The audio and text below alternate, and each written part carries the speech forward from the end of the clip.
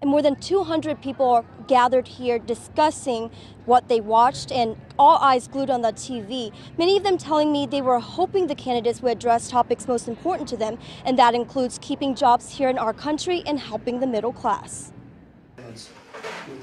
As millions worldwide tune into Trump and Clinton's debate, hundreds of people, mostly Democrats, at this Clancy's pub near 72nd Pacific react to every word. It seems like Donald is almost making retaliatory comments and that he can't seem to respect Senator Clinton's time allotted for her responses and stuff like that. Among this crowd, recent college grads, educators, retirees, and even Nebraska's own Heisman Trophy winner Johnny Rogers. The common theme, the economy. I'd like to see more about how we're going to get more jobs, how to keep the trades going. The trades is a very significant thing in our lives. I don't want a lot of businesses going overseas.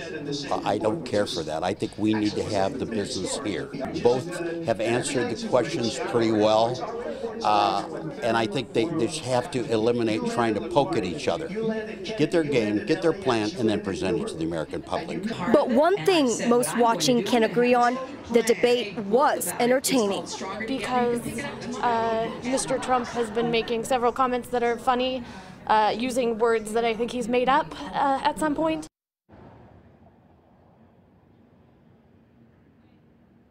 And other topics important to those watching here tonight include paid family time leave and also lowering interest rates for student loans. This Democratic Watch Party also pushed for fact-checking. Reporting live near 72nd Pacific, Chinh Doan, KETV, News Watch 7.